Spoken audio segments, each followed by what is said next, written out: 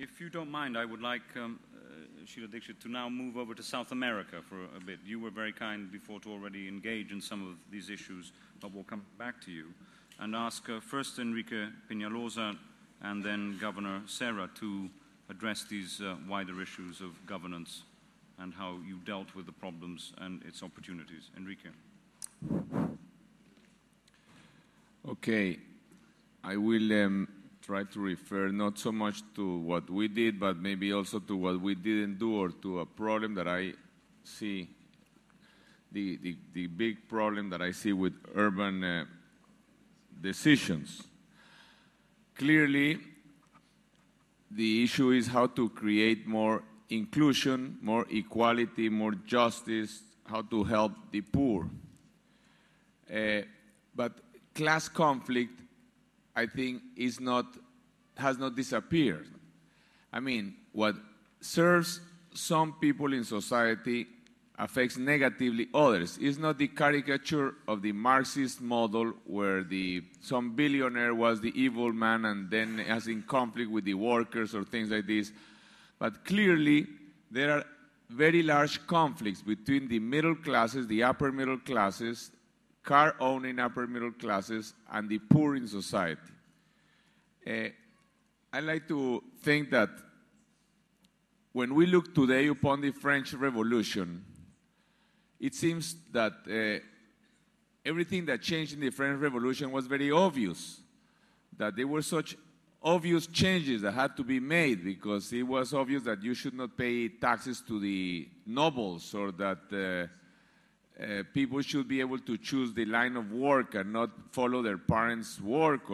But it was not so obvious, because as 1,000 years had gone by and nothing had changed and huge inequalities existed. I think today, before our own eyes, there are tremendous inequalities that seem today to us that they are very normal.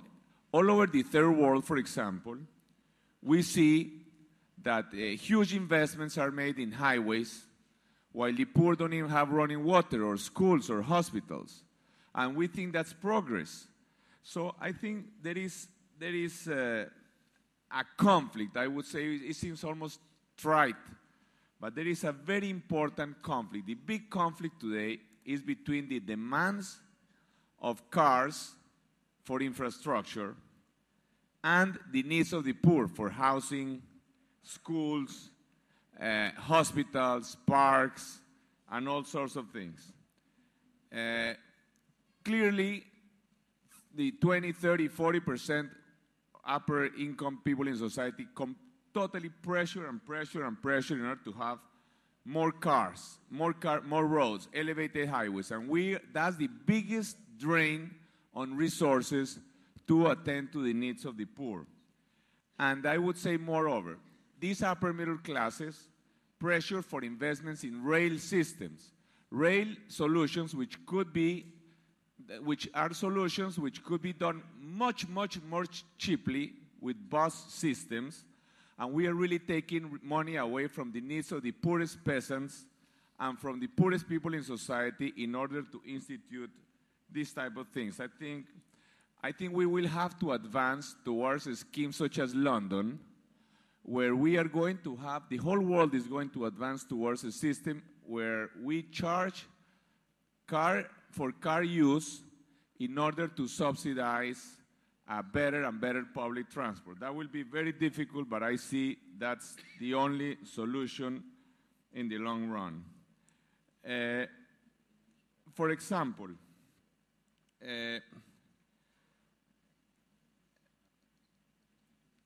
there are other conflicts, as the one I mentioned here yesterday, between the private property of land around growing cities.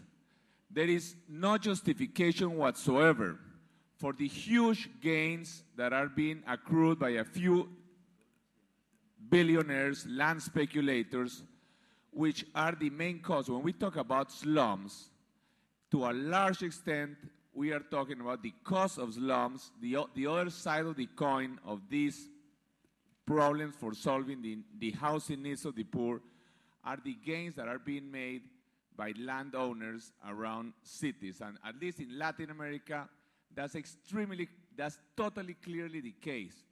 The reason for slums is the private property of land of some people, because clearly the people can build their houses sooner or later. The only obstacle is land.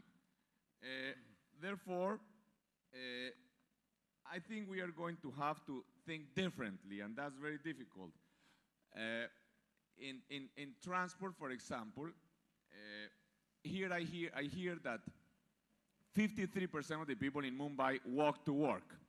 I don't know if that's right or not, but that's what I've heard here. But clearly, if we are talking about equality, we have to begin to think that we are making a city more respectful of human dignity, to have pavements, to have bicycle ways. These are not minor things. These are not funny things. These are not somewhat ridiculous things. These are of the essence if we are trying to make a city for the poor, a city where the poor feel well, a city where the poor feel respected, a city where the poor feel included. And again, I would like to emphasize once again, there is a clear conflict between a very unjust conflict, because the upper middle classes, 10, 20, 30, 40% of the people who have all the education, all the economic power, all the political clout, and they make decisions for their own benefit in terms of road infrastructure. They are the ones who most press, for example, for underground subways or things like this that will not take any space away from their cars, while they have not the slightest intention of using these systems. They only want to put the poor away, preferably underground, where they don't even have to see them. And I think, unfortunately, the poor have not even consciousness yet of this type of conflicts, and maybe even politically, this type of conflicts amazingly have not come up into the political discussion, because I think there are very clear conflicts, but unfortunately, they have not even begun to be clearly expressed in order to at least be discussed in the political arena.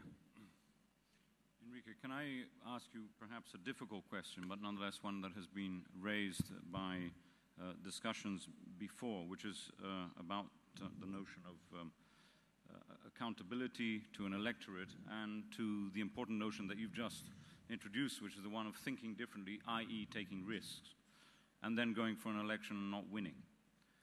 Which is the unfortunate news, for those of you who don't know, that Enrique did not win the election only a few days ago. The only fortunate thing is that he's therefore with us. But Enrique, you might reflect on that. I would have been here with you too, but in a happier tone. No, but clearly, for example, in my case, clearly, one of the main issues in my campaign when I lost is that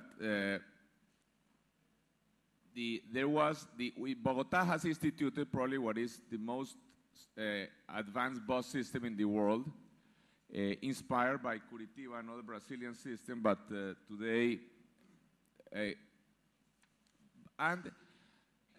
unfortunately, this system has to a large degree been identified with my name in Colombian politics, despite that several other mayors and all Colombian cities are putting them into place. And this system was going to be put into the main artery in Bogota, where I would say 60% of Colombia's 10,000 richest people live. Not Bogota's 10,000 richest people, 60% of Colombia's 10,000 richest people. And of course, people don't resign themselves to the fact that they might have to change the way of life. So they think the solution, they still dream that the solution is to put a subway, and then that cars will be able to continue to function as usual. So the other candidate promised a subway, which was a big lie, by the way, because there is no money. But regardless of that,